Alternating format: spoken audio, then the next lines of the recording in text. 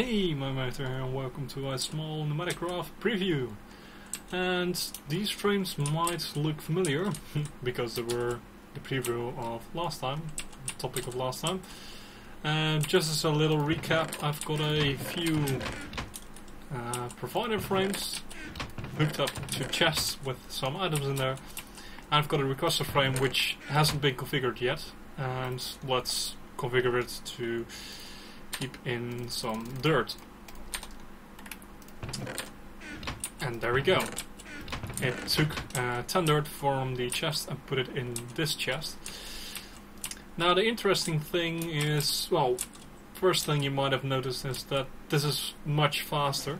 Last time it took a second or 5 to let the drone figure out what to do. Now it's much faster. Another thing I've added is E2 integration, and I'll show you that right now. We can place down a frame and we can configure it to keep 10 stone in there, and you might expect it to grab stone and put it in there, and the AE system will pick it up and put it in the system, and this is indeed the case until this chest is emptied out, because this interface is supplied 10 stone, but it disappears again, and then the drone will refill it right after.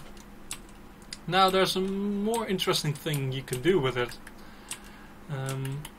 If we open the interface, you can see that when the frame is hooked up to a ME interface, another tab will appear, the A2 integration tab, and when you enable this, it will use a channel of the system, and it will, we can cancel the request anyway, and if we look in the system, it has more items than it had a minute ago. If I disable the integration, you can see it has these items. If I take out the stone, just a few AE components. But if I enable it, it will use the channel, and if we give it a few seconds, it will show up all the items that are supplied, that can be supplied by this Logistic drone. So these items right in there. We've got 51 cobblestone. There we go, 51 cobblestone, and we can't take it out. I'm clicking here. But it's craftable. If you craft, we can ask it to craft, or we can middle click it. Let's say I want 20. It will set the requester frame to request 20, and that will make the Logistic drone take the items from the chest and put it in the ME interface, and after the crafting or requesting has been satisfied, it will remove the setting in the requester frame. And if we look, we still have 51 items, though 20 are in the system and 31 are still requestable.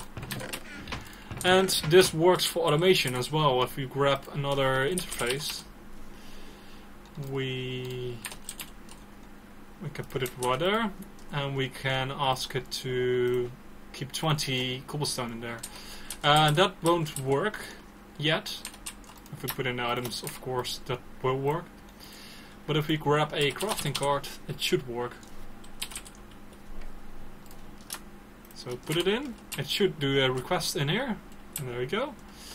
It will grab the items and put them in here. And that means it also can be used in crafting tasks.